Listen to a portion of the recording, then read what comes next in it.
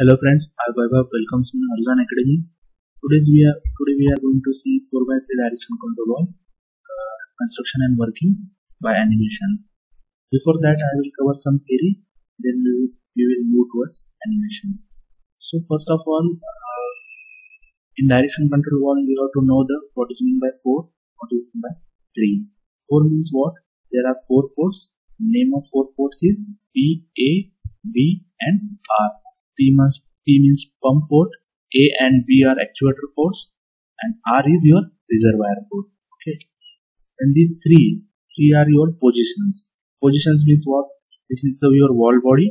Inside this wall body there is a hole, purely grinding hole, finished bore hole. In this, the spools are sliding in this finished bore. Okay. This position of this your spool is called your 3 positions. 3 positions means what positions? In one position, oil goes from P to A and B to R. In next position, oil goes to P to B and A to R. In last position, all our ports are closed. Means oil from pump is closed. A, B, and R, all ports are your closed. So now we will move towards animation. In this position, this is your first position. Oil goes from P to A and B to R. See, oil come from pump port to cylinder direction control wall body, and then it goes towards A port. And B port is your actuator port. Oil from actuator is coming from B to, it's going to your reservoir port. So let's see the animation. Oil coming from P and going towards actuator A port, and oil from B port of actuator is going to reservoir port. Now I will press this push button, and spools are changed their position to for next position.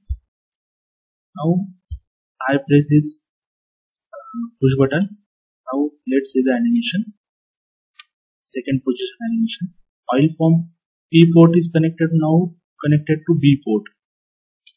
Oil come from P port. Now it's going to actuator B port. At the same time, oil from actuator A port coming to direction control wall body, and from internal cavity it goes towards reservoir port. This is your 4x3 direction control wall. And in last position, what happened? You have to adjust these spools in such a way that oil come from P port is closed, B port is closed, A port is closed, and R port is closed. In this type of position is needed where some load is lifted by actuator, and you have to keep that load in that position only. For that you need 4x3 direction control wall. Otherwise 4x2 and 4x3 are almost same, except third condition, all ports are closed. If you like this video, please share, subscribe. Thank you.